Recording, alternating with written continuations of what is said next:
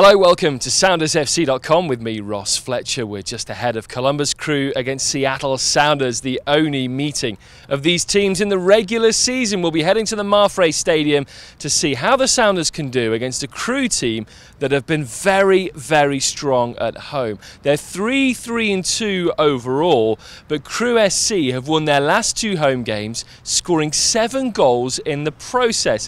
One of the ways they've done that is through their rather unique style of play in Major League Soccer. Watch out for their fullbacks to fly forwards at every opportunity. Both Hernan Grana on the right and Waylon Francis on the left push forwards every single time, it seems, to join the attack. So much so that Columbus have thrown in more crosses than any other team in the league this season. And Grana, the right back, remember he's a defender, has crossed more than any other player in the entire league. That tells you a lot about their rather cavalier style. Defensive midfielder Mohamed Saeed will tuck back with the two central defenders to try and make them more solid, but really they're all about trying to get offense going from the wide positions. The man who's most benefited from that is Kai Kamara. Second time around with the Crew, the big, powerful striker already has 5 goals this season, joint second leading scorer in the league. Just behind him,